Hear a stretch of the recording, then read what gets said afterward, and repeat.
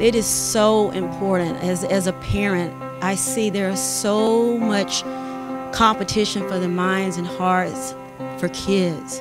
And we want to be sure that kids know that architecture is a relevant, a powerful, an amazing profession. We become what we see.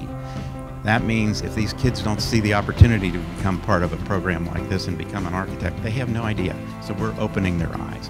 And I think that's what struck home to me. And that's why it's so inspiring to see everyone here talking about reaching out to the youth and knowing that they're appreciated and having them learn what architecture is.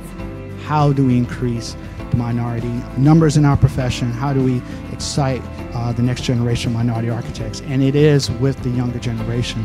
If we want to achieve the sort of cross-section of architects in the United States that we want, we need to start working at the younger ages. You know, you had something that was your passion for why you engaged in architecture. So if you can get that and if you can share that with students, that's what's very valuable for them. They can do anything that their minds and hearts are set to do.